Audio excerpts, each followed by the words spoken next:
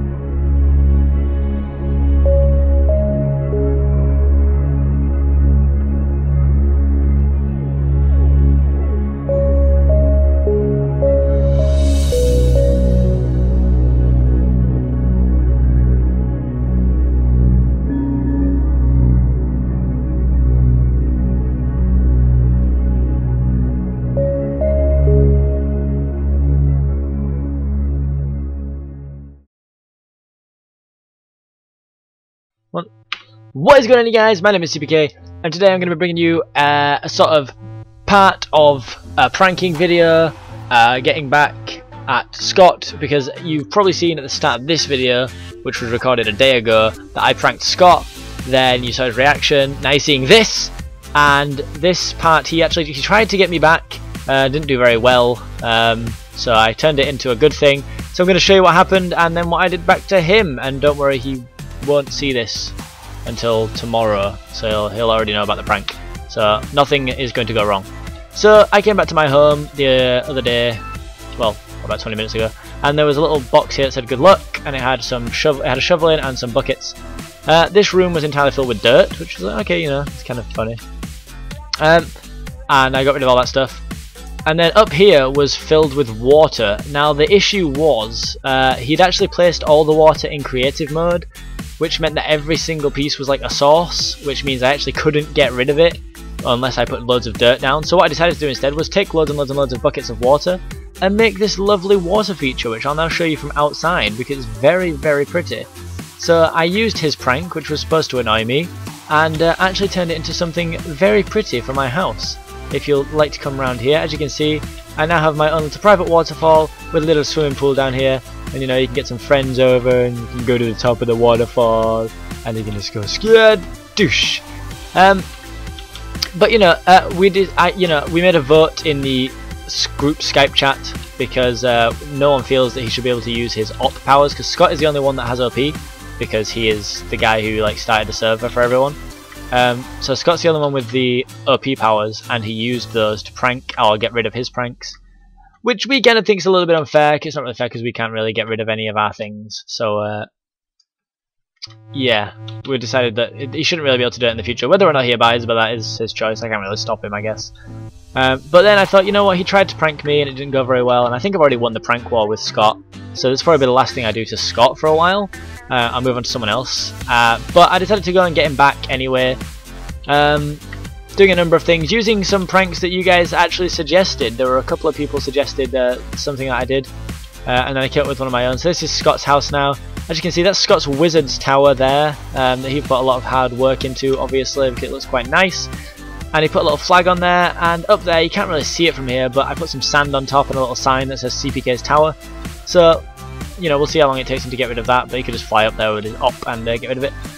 Then I decided to go one step further, and you know, it's like, oh look, Scott's house, and then you go in, and obviously he'd just be rushing, he wouldn't be paying attention, and would go in his house and fall down there. That's the plan anyway. And there's some water down there, so you know, it doesn't actually do anything bad, there's no negatives here. He doesn't die. Then I went upstairs and I took his beds and I put his beds where I felt like they belonged, which is up here on the wall.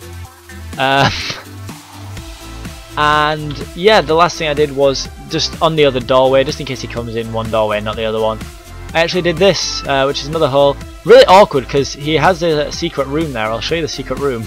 I didn't know about this, and I dug a hole, and it turns out he actually has a secret enchanting room here.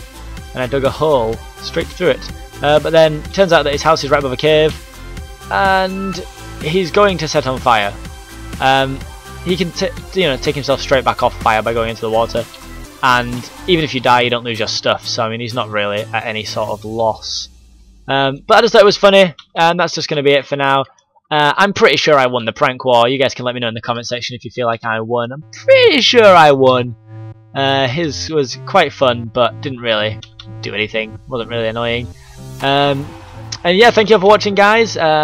Leave some more ideas on who I should prank next and what I should do, and I'll be sure to get around to doing it because it's hella fun to do.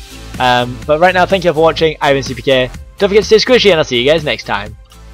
Peace!